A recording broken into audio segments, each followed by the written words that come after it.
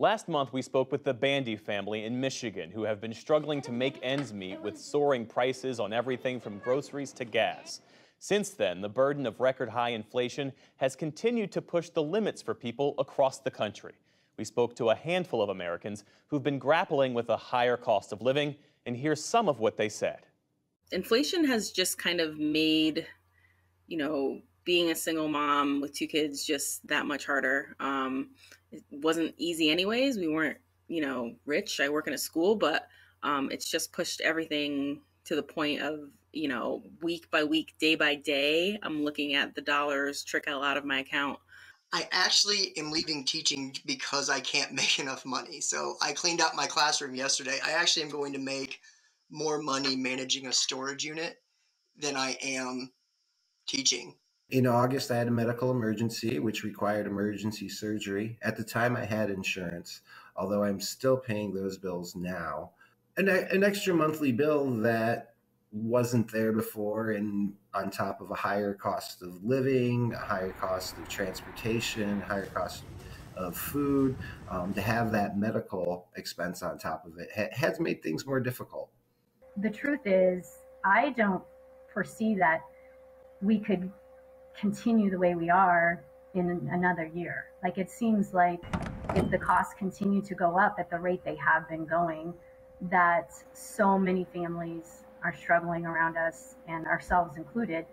I can't even imagine where we would be in a year. What other option is there? We can't give up. We have kids. It just means that it's going to result in us having less to give to them. I don't know. Like, it doesn't seem that this problem's going to go away anytime soon, and that's really scary.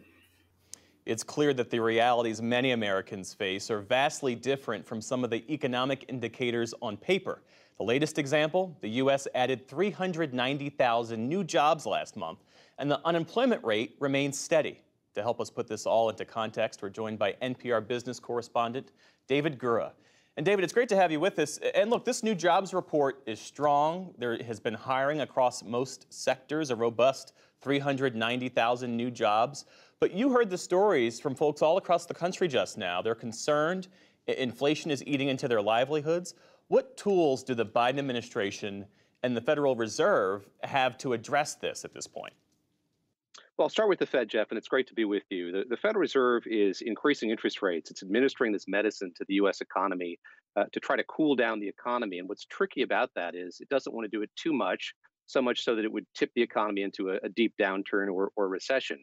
You asked about the White House, and here the president's hands are kind of tied, and he's acknowledged this in speeches he's given in recent days, including one after the release of those jobs numbers. What they want to see is these prices start to slow, and he's tried to do some things. He and his administration have tried to do some things, tapping the Strategic Petroleum Reserve for one, and trying to iron out some of the problems with the supply chain, which has contributed to high inflation. But his options are limited. He wants to convey to the American people that he hears their complaints. He hears the worries, the likes of which we just heard a moment ago. And he and his administration are taking this seriously. But all the while, I think there's some acknowledgement that this is a difficult road that they're going down right now. Yeah, and to your point, there is this quandary that if you're Jerome Powell running this economy, you don't want to actually see 390,000 new jobs because that raises wage pressure and that drives inflation, and that takes direct aim at what the Fed is trying to achieve.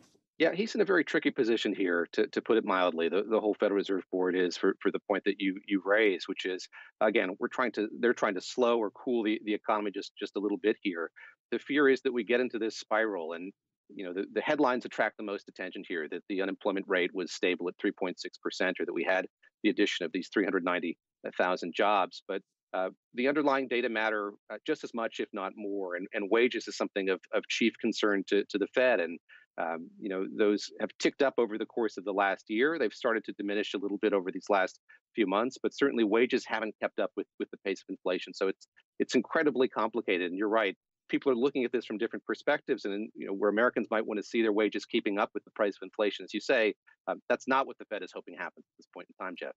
As you mentioned, President Biden, he addressed the May jobs report, and he gave us a sense of what to expect in the months ahead. Take a listen. And as we move to a new period of stable, steady growth, we should expect to see more moderation. We aren't likely to see the kind of blockbuster job reports month after month like we had over this past year. But that's a good thing.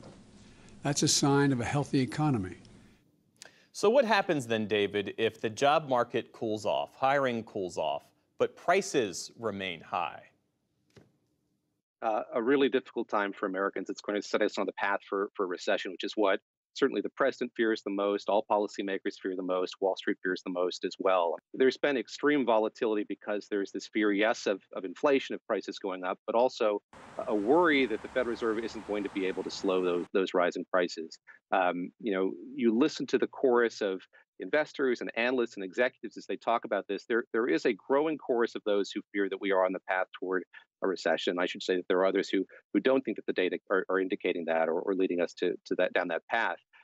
But that is what's driving, by and large, a lot of the volatility that we've seen. This fear that there could be a downturn as a result of all of this. And so what you described, Jeff, is certainly something that would lead to a deep downturn or recession. And again, that's something that nobody wants to see. Of course, it's cyclical and it happens, but it's certainly something that the Federal Reserve Chair wants to avoid as it goes forward. NPR business correspondent David Gura. David, it's great to have you with us, friend. Thank you, Jeff.